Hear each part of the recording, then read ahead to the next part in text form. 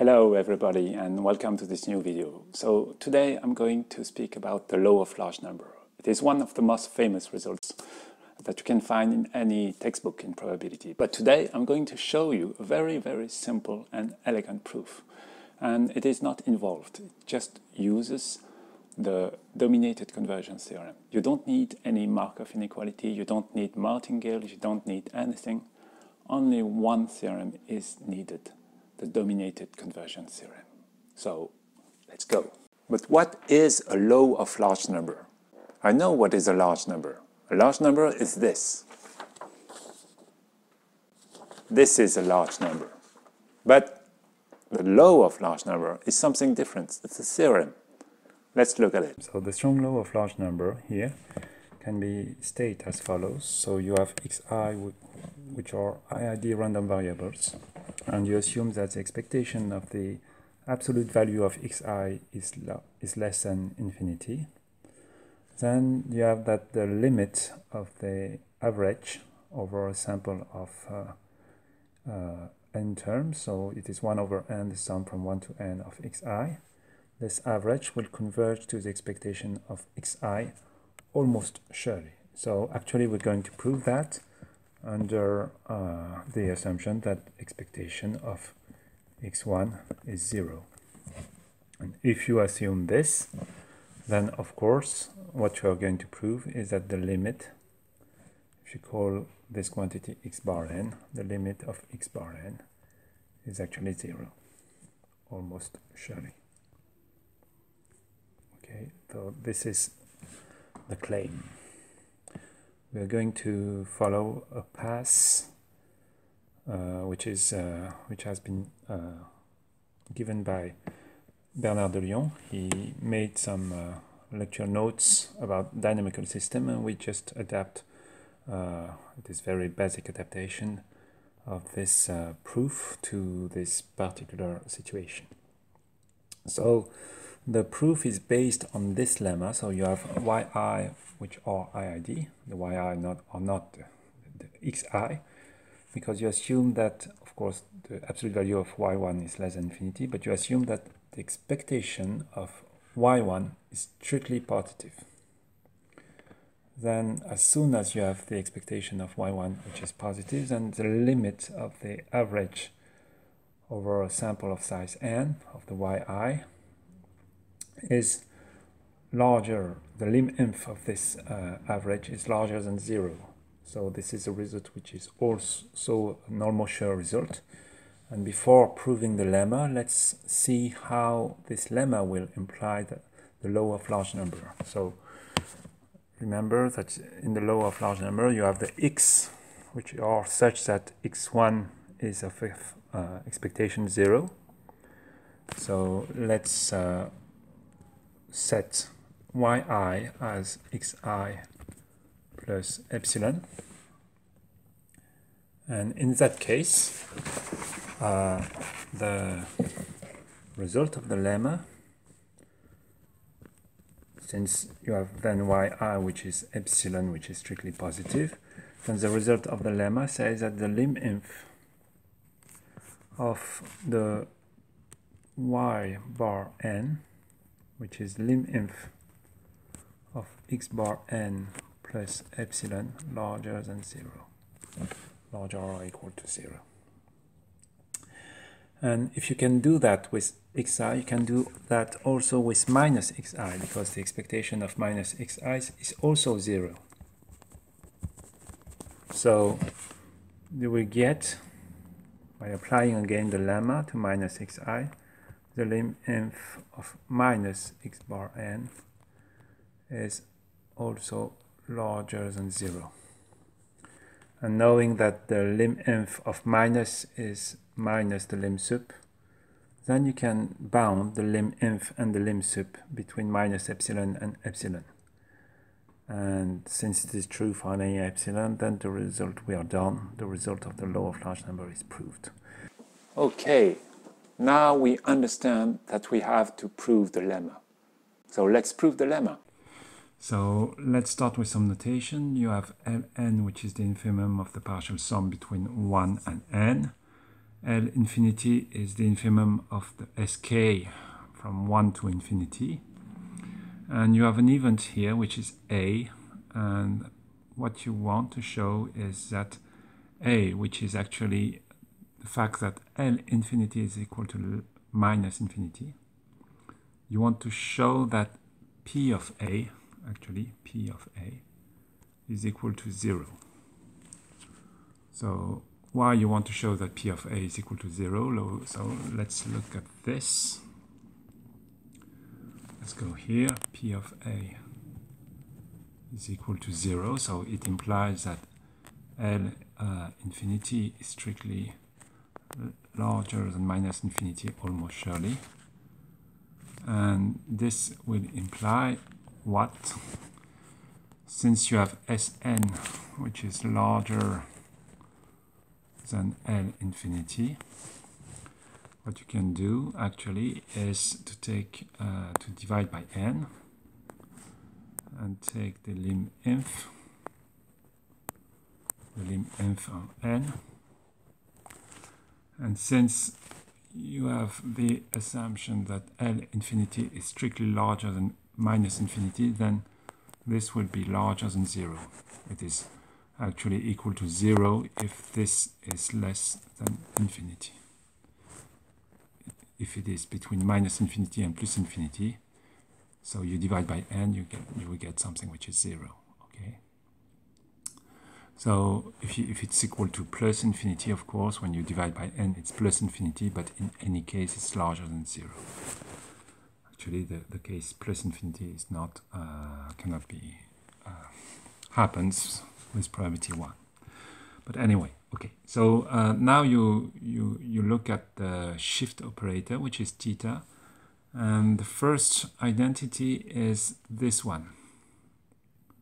So this identity, just to understand where it comes from, let's look at here. So Ln is the infimum between y1 plus y2 here, y1 plus y2 plus yn. And then what you can do is to take out all the y1 which are in all the sums, and when you take it out, what remains is the infimum between 0, y2 and y2 plus yn. So it is just, if you just focus on here, it is just as if you have shifted the y. You have only, you start with y2 instead of starting with y1. And the last term is just the sum of n minus 1 terms. Okay, so this can be written formally here. You have y1 here and the infimum of n minus 1. It means that you will take the infimum over n minus 1 partial sums, and you shift, and you use your shift operator theta. But of course, what you know is that Ln, by definition, because it is the infimum of sk between 1 to n, Ln is non-increasing, meaning that Ln minus 1 is larger than Ln. So you will get this inequality, and this inequality, if you look at the definition of the negative part, it is minus the negative part of Ln of theta. So now you put on the same side Ln and Ln minus of theta.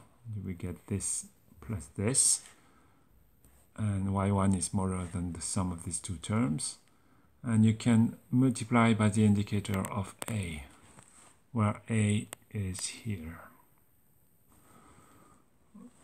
So now what you can do is taking the expectation on both sides of the inequality. So the expectation is smaller than the expectation of this plus this. And here you will use also the fact that 1a is almost surely equal to 1a of theta. Just to say that, let's do the following. So you know that A is the fact that the infimum of y1 plus y2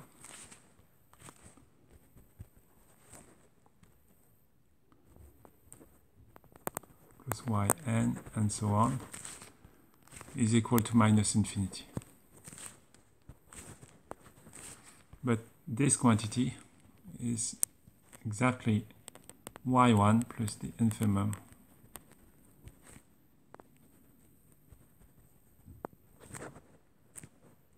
y2 plus yn is minus infinity.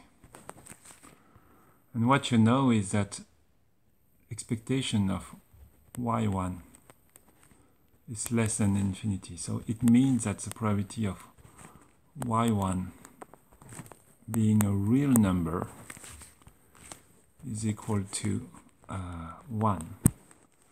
So that means that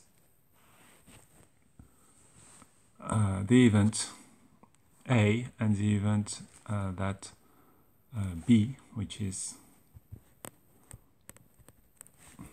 the infimum of y2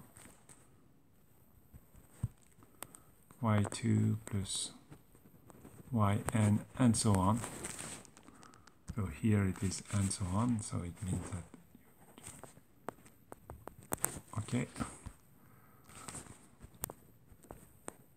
So this event A and B are such that the probability of 1A is equal to 1B is equal to 1. Okay? Just because since you know that with probability 1y1 is just a real number, then the fact that you have this infimum which is minus infinity will imply that the infimum of y2 and so on will be equal also to minus infinity. So this is the expression of that. And then when you have this, you have just a shift here, which can be expressed like this, just because the yi are iid. So if you shift with the time index and you take the expectation of a function of the whole sequence, then you get exactly the same thing. And then you will look at this, ln plus ln minus. And it is actually the positive part of ln. So it is ln plus. That is, what is the positive part of ln plus of ln? It is, by definition, ln plus, it is the max, the minimum, no, the maximum, sorry, between 0 and ln. Okay? So it is something which is positive. And now, if you are in a situation where you have you multiply ln plus by 1a. 1a is the event is that all the sk are equal to minus infinity.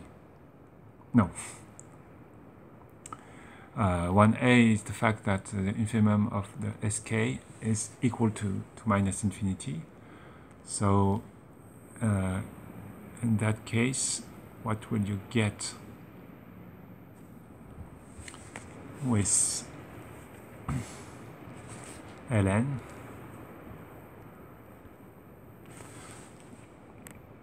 So remember that you have ln which is decreasing, and a is the fact that L infinity, which is the limit of the ln, is minus infinity. So you have what you will get is 1a of ln plus